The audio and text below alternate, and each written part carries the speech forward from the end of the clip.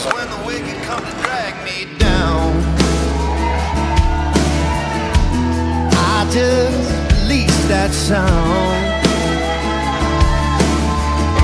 'Cause you dress me in joy, put on praise, and you hide me. We're here in a bar on Bourbon Street in New Orleans.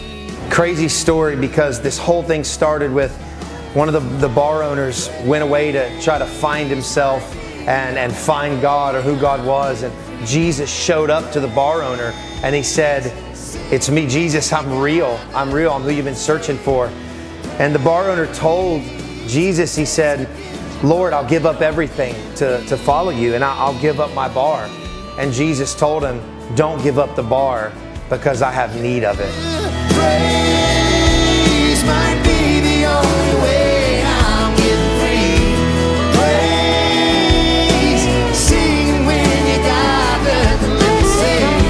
And so we got brought in here on a whim. The Lord spoke to those who were involved with the bar to bring us in, and we come and do a worship night, me and my team, and we came and we quickly realized this was more than just a nice worship night, that Jesus had just invaded a bar. Jesus is king of the city, yeah. Jesus is king of New Orleans. Jesus is the king. You know, for years now, we've been dreaming about doing a new record. And one of the things I had told my team and talked to my family about, I said, I want to do a live worship record in a bar. I'd been dreaming about this for years, actually, all the way back to probably 2016. And I also had said, I really want to record a live worship record in a place of revival, you know, where God was moving in a strong and peculiar and powerful way.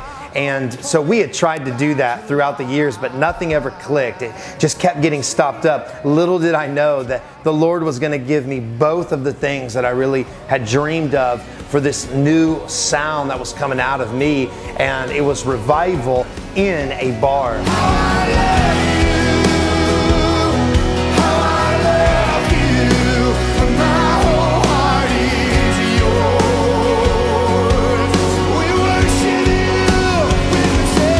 You know, we've seen prophetic worship music, spontaneous music is erupting out of the church.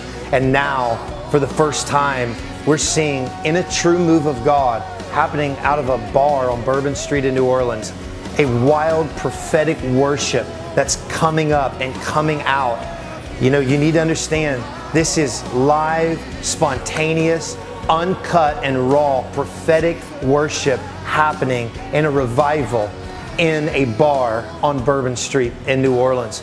I believe that this record is going to provoke the church to know that there's more out there. God is moving in the harvest fields, and He's using worship to call people into His presence, to have an encounter with Him. Just like Enoch, I'm going on a walk, and I'm never coming back again.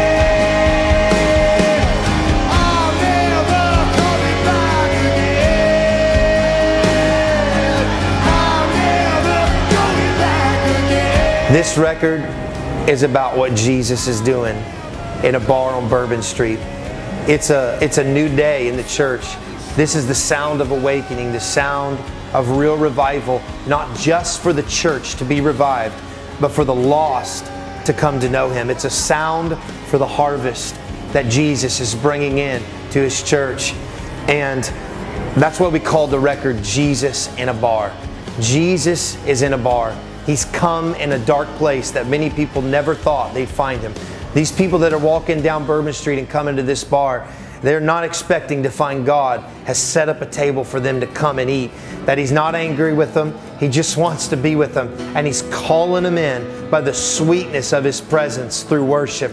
So Jesus in a bar is a sound. It's a song being released here in a dark place as a sign that no place is safe from the presence of God. No place is safe from the presence of God.